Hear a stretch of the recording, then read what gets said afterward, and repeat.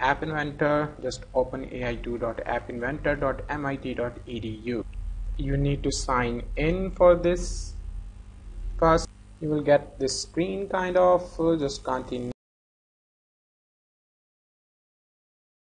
to your front screen. You will also see all the components on your screen in this component size component bar. This is your viewer, and here is user interface list you can pick from. Let's drop a text box here, and from there in properties you can change different properties of this text bar. I am first going to change the font size, and I'm just giving a size of 18.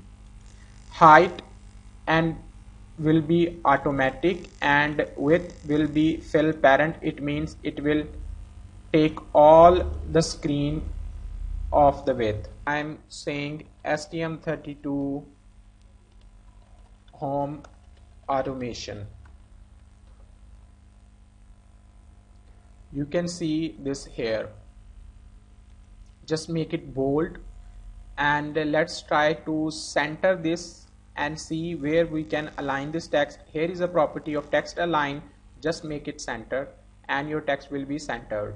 Let's take a horizontal arrangement here, and from the user interface try to place a button, and again try to place a button. As you can see, these two buttons are horizontally aligned next to each other.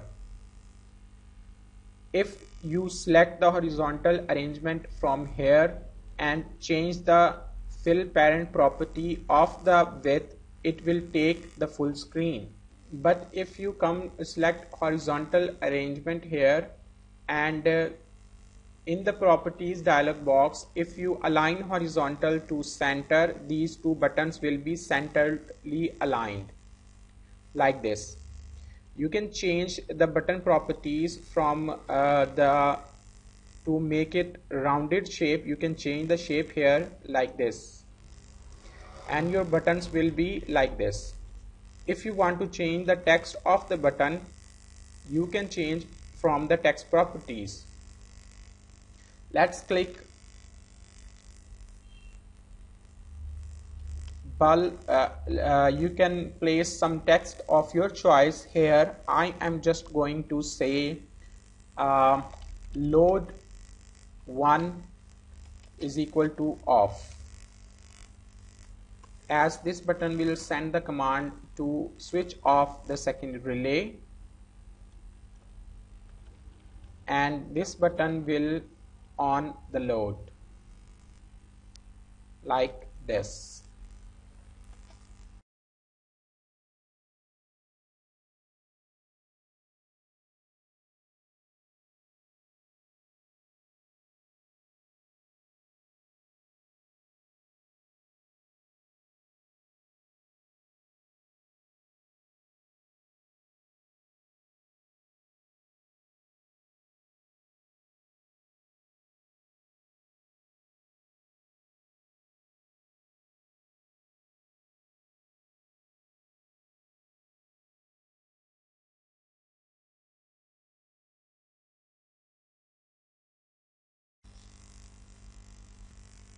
If you want both of buttons to take equal space, just fill parent the width of both buttons, and both buttons will take equally distributed. You will be needing you may need 2 more buttons for connecting and disconnecting the Bluetooth device, so you need to add 2 more buttons just like you did before, and you may want to place this on top of everything and add 2 buttons for connecting and disconnecting the both buttons, and make fill parent and with fill parent, and for the layout do with fill parent as well.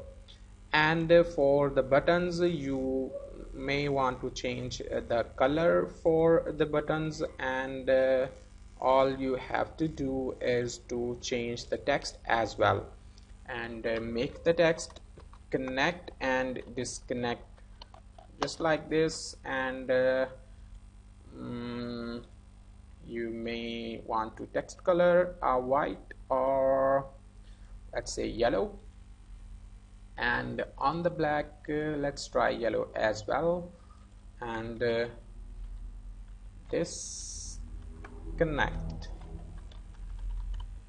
like this, or anything you like. And now you have connect and disconnect buttons as well. Well, the next thing is to add a connectivity. You need to add a Bluetooth client like this, and when you add, it will not appear on the screen but at the bottom of the screen like this, Bluetooth client 1.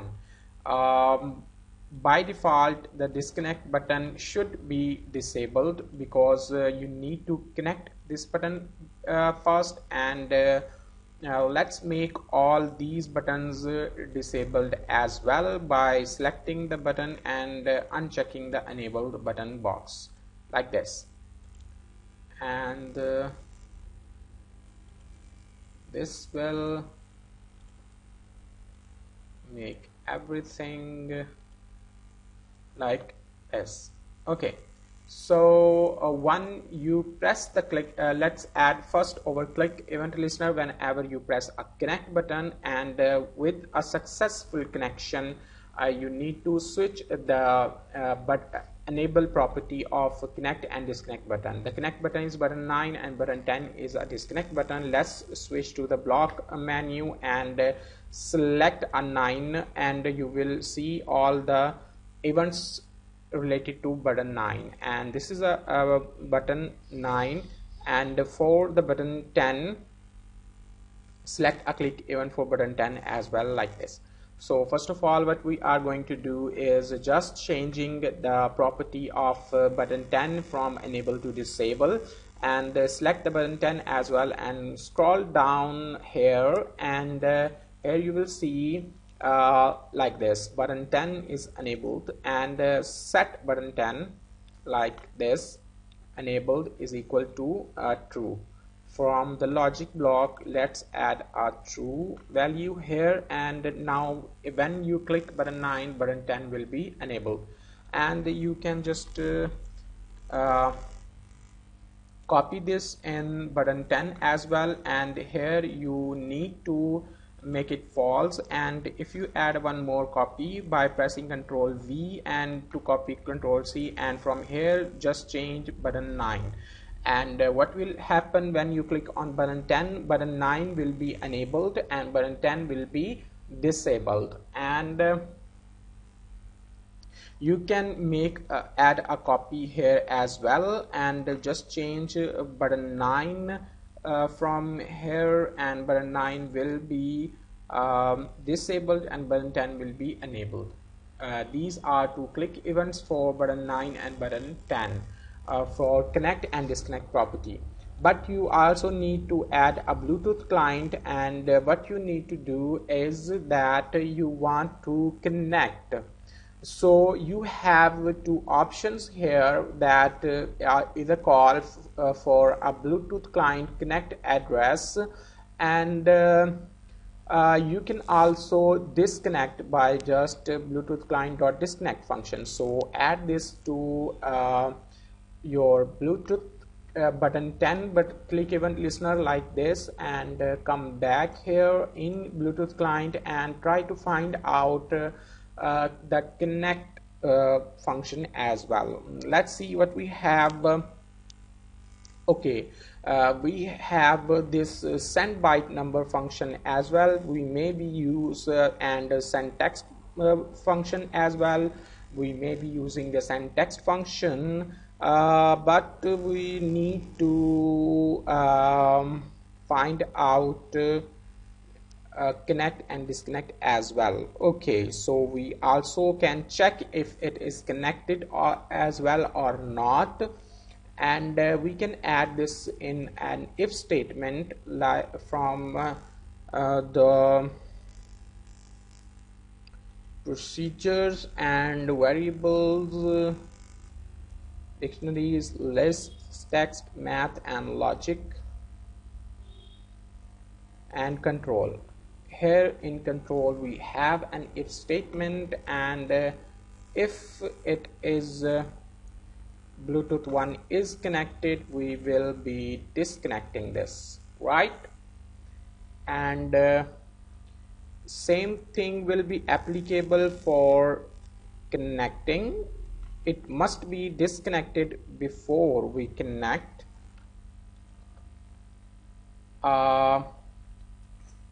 Let's press a delete button to delete unwanted, and if you right click on any thing, you can duplicate that, and let's add it here, and is connected. If it is connected, and let's say that is available, right? Okay, if Bluetooth client 1 is available, we need to connect first. What is a connect function? Okay, we have this function to connect, and we must need to pass on this to something. When Bluetooth 1 dot error, whenever a Bluetooth will facing any error, and bytes available to receive, we are not going to receive anything, or we want to receive anything, we will see it later. But let's first find out how to connect. It means we need an address of our Bluetooth module first, so we can just delete this from here and add this here like this, and here we need to provide the address. We can do this manually, or from here we can add this address like this, or I think we need to let user pick the addresses. So let's switch to designer mode, and I think let a list picker here and text for list picker. I think we need to add something in the list picker and for the width, let's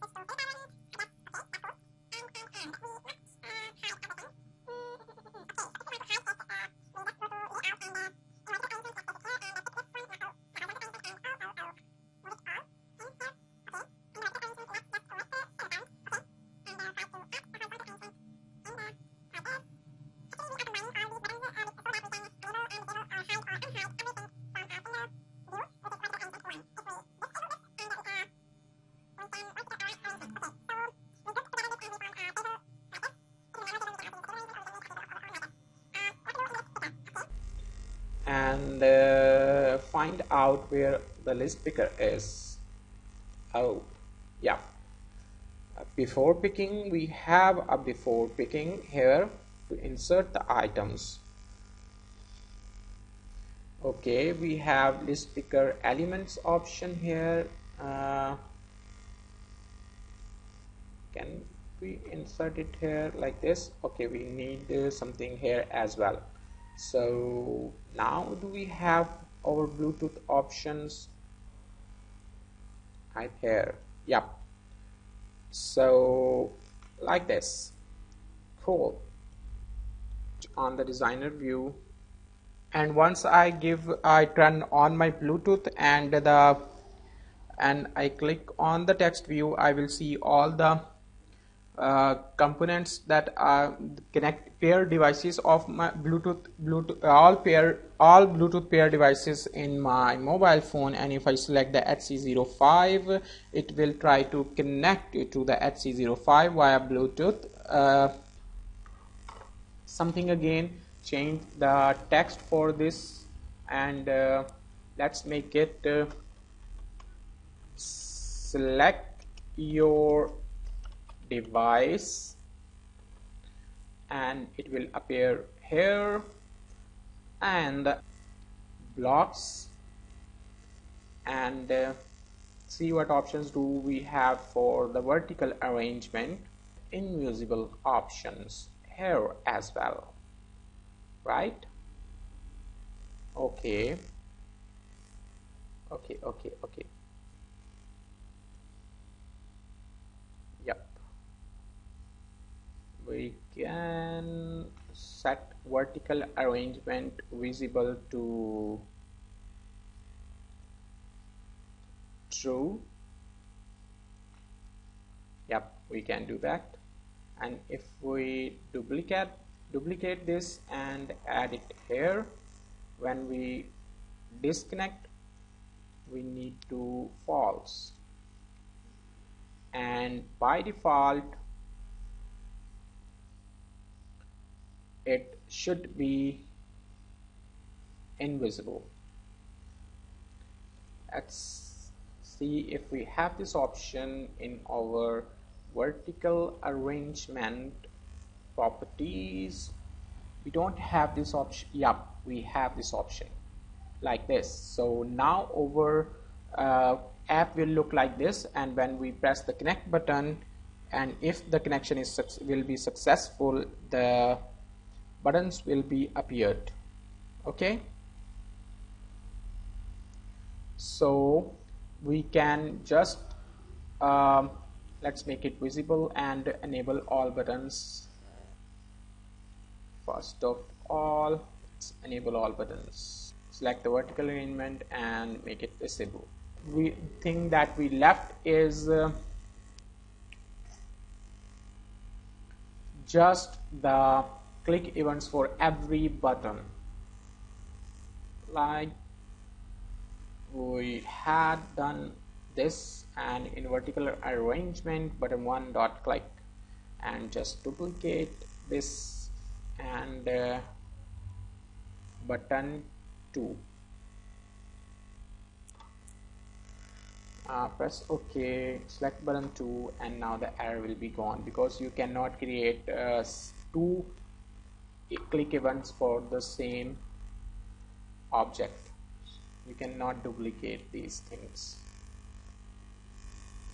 And now what to do in this? All you have to do is to send a text to your connected device, for which you can use send text option like this, and from the text you can select a constant value of the text like this, and just add the text. What text do we need is R1 on and comma, because we need to send 5 bytes. Remember, we need to send the 5 bytes. 1 2 3 4 5. Cool. Let's duplicate this again and put this here, and just replace the on and comma with the off. Now we have our thing. Another one.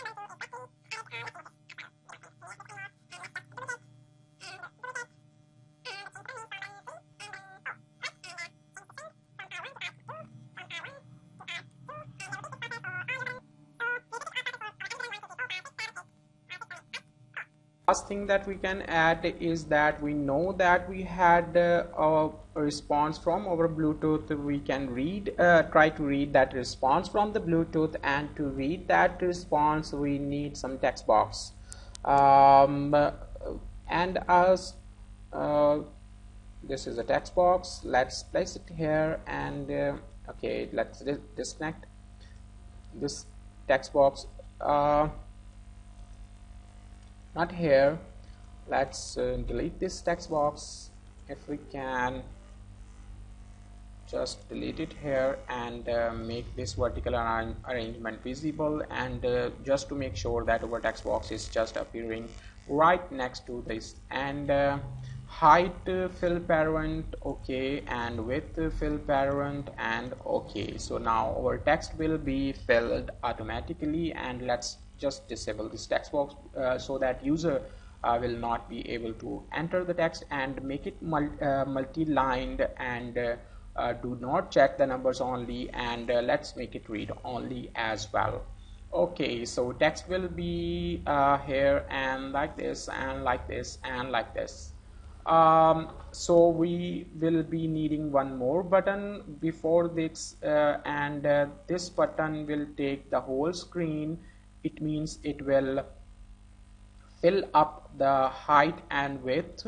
What this button is doing is just it will clear the screen.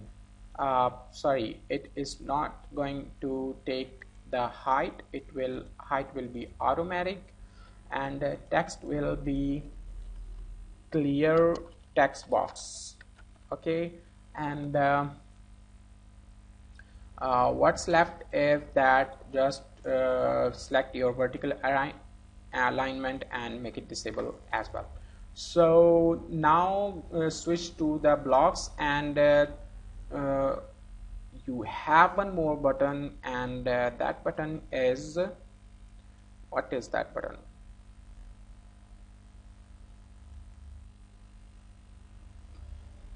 Switch to the designer, and you are not viewing the button. Okay, so we have this button in our vertical arrangement, so let's make this vertical arrangement visible, and try to take out this button and make this vertical arrangement invisible as well, so you can have this clear text button always. Now let's have this button click event, and once we have this click event, just pick your text box which is here, and we need to set the text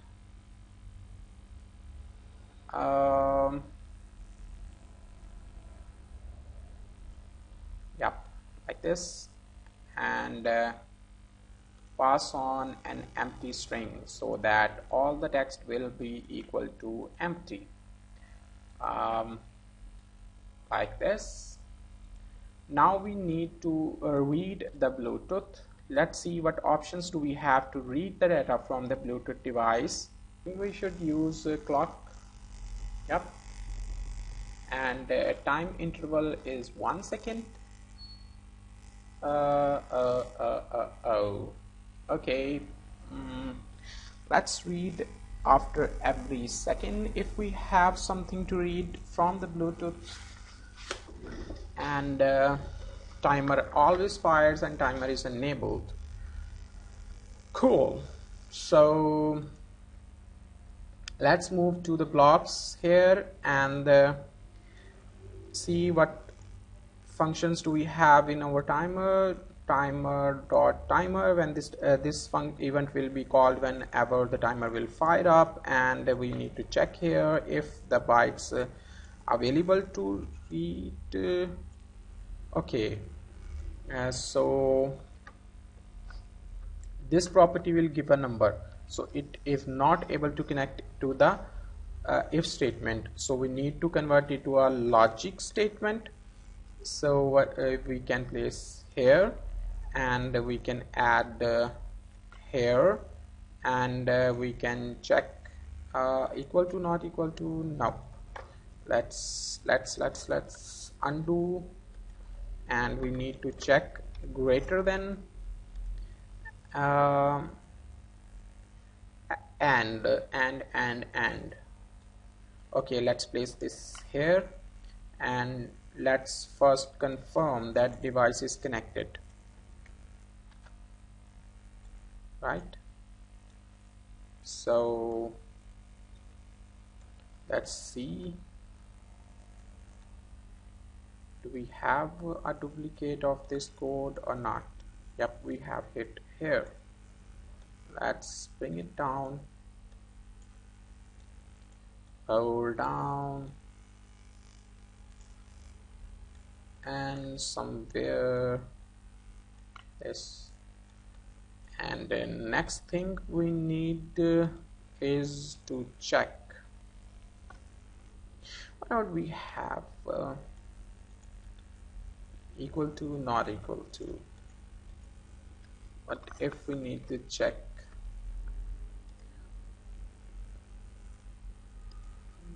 if two variables are greater than or less than. Yup, this is available in, it should be available in numbers because we are comparing. Yep, we have it here. So greater than and equal to, place it here, place it here, and a variable or a constant. Yep, like this. So if our received bytes available is greater than or equal to, no, just greater than, not equal to 0. If bytes available is greater than 0, then we are going to read the bytes. Yep. So how to read the byte is to set a text box that is for reading. It is this, and we need to set the text, and as we use to clear the text, and text box dot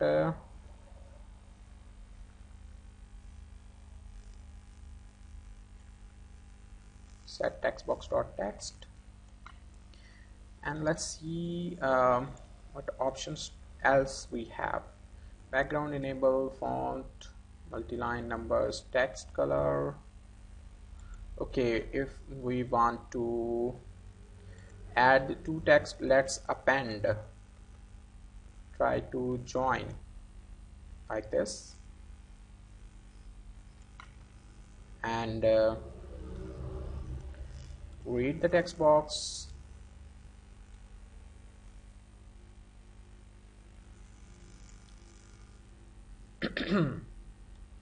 Yep, this one, and now the Bluetooth one. And do we have a read bytes option?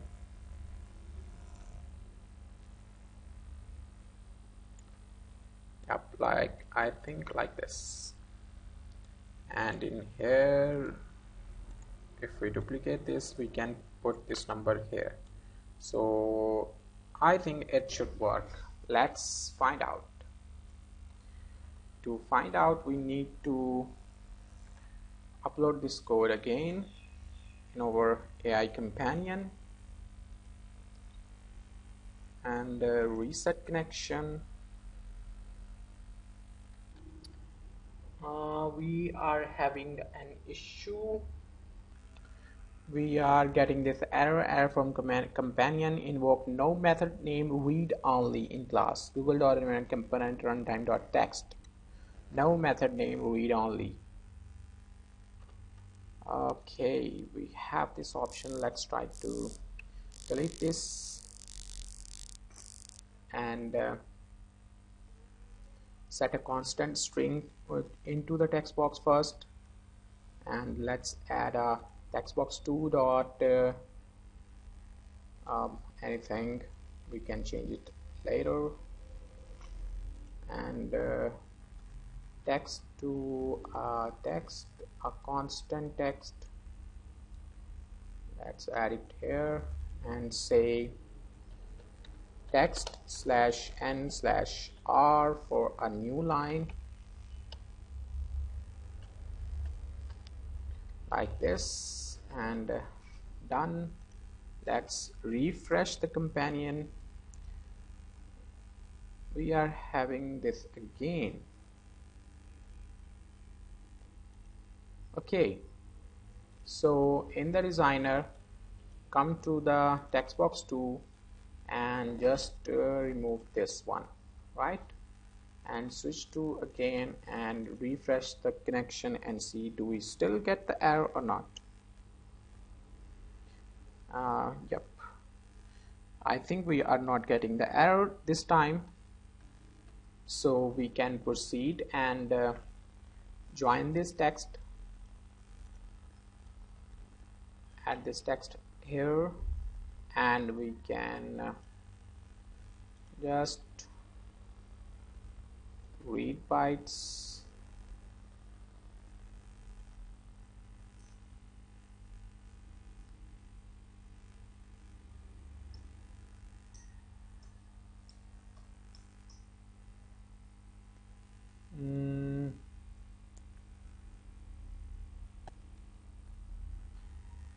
Read text bytes, right?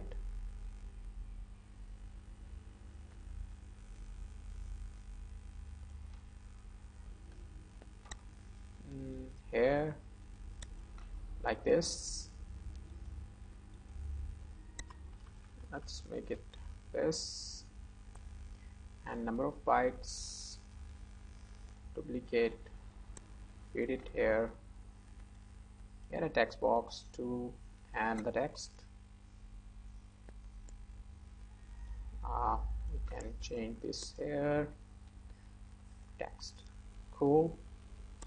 Let's delete it and refresh companion.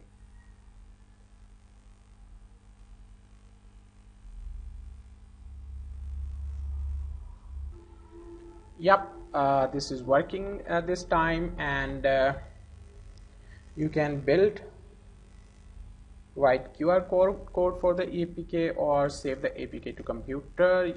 We can download this APK for later use, or we can scan the QR code and install the APK in our mobile phone. So I'm providing this link to this application in description, so find out this link and download. Just disconnect the companion and forget everything. That's all for now.